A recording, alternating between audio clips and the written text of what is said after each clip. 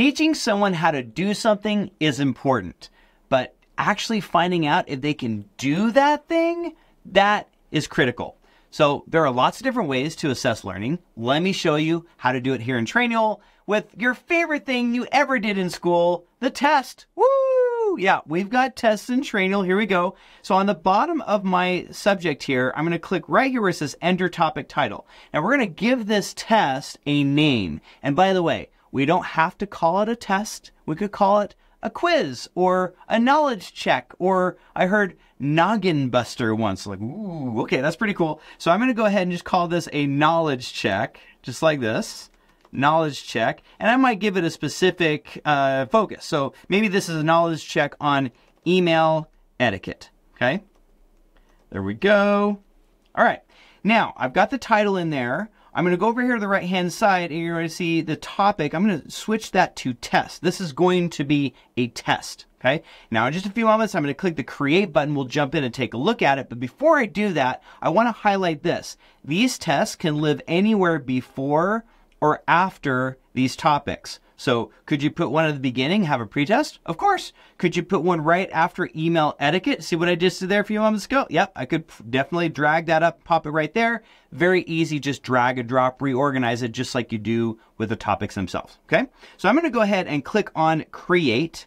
It's gonna pop us right into our test, just like this. And before I do anything else, I want to show you something really cool in here. We've already talked about the magic wand, right? You'll see one at the top of this page, auto-generate test. Yeah, that's going to use AI. So I'm going to go ahead and click on that again. You'll see that I can search for what? What am I searching for? I'm searching for the content inside of the subject. So you can see it's already listed out the topics that are in here. Maybe I want this test to just simply be about the email etiquette topic. So if I check the little box next to it, just like that, and click auto generate test, it's going to go to work. It's going to create me a 10-question quiz that'll be all about that topic right there. Okay. Now I will highlight that currently that is in beta. Okay. So definitely check the questions that you get produced for you. Some of them may be spot on. A couple here and there may not be exactly accurate, but hey, if you've got 7 questions that are perfect, that's 7 questions you didn't have to write, right? Yeah. Super cool. So I'm going to go ahead and just cancel this right now. I won't actually auto-generate the test. Once you do that, it will pop you over to the subject edit screen. It'll do its thing, won't take too long, and then you'll be able to keep right on editing that test. So let's go ahead and hit cancel here. And here I've got my actual test. So I can certainly write and I can author my own questions. I can do that right down here.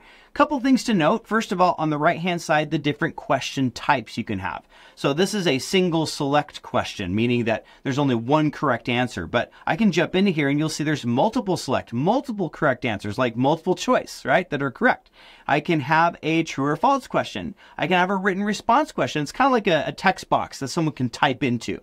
And I've got a video response. This is really cool. This means that someone could use the Loom integration with Trainual to literally record a response back to you. This is awesome for maybe scenario-based questions like, hey, what would you do in this scenario? They record a video. This is what I would do. And they could upload that to the question as the response. Perfect stuff there, okay? All right, those are the different question types. I'm going to pop over here to the options. I want to talk through these a little bit. So first of all, the email results. Who do you want to receive the emails with the results for this test? Okay, I can select that person there. That's me. I can select from anyone in the list, any user in the program, okay? Down below, I can set the order of the questions. So these can be in a set order, or they can be in randomized order, which is pretty nice. Down here, I've got number of questions displayed. This is like I can create a bank of questions. I could write 25 questions for this test, but I could only have it show maybe 10 at a time. That way, if someone doesn't pass that test the first time, they'll get the test again. And next time, they'll probably get a few different questions because it's going to pull from that pool of questions you created. Okay. Lastly, here we've got the passing score. I'm going to give you a little pro tip here. You'll see the default here is 80%. Okay, that means that someone needs to hit 80% in order to pass this test. If they don't hit that 80%, they'll get reassigned that test again, and they'll have to do that until they hit the 80%.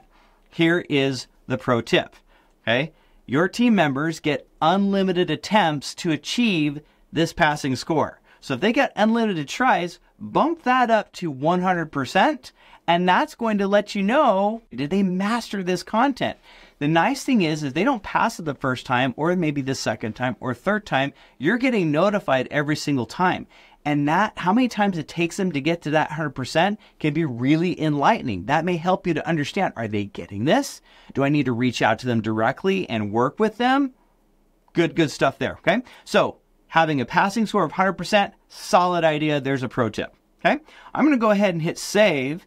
And I want to highlight one other thing we can do in here. Of course, we can add our question prompts right there, okay? I can type that in. I want to highlight this. There's the insert button. What does the insert button do? It allows me to put things like videos and photos and other multimedia in here. You can make your test questions every bit as exciting and dynamic as the content you're creating in the topics. Cool stuff there.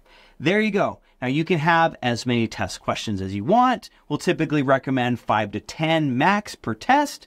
Tends to be a good amount, good little chunked amount.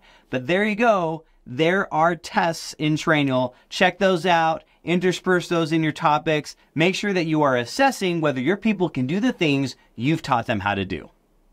Thanks for watching this tutorial. Now, if you really want to master Trainual, check out Trainual University in the link below.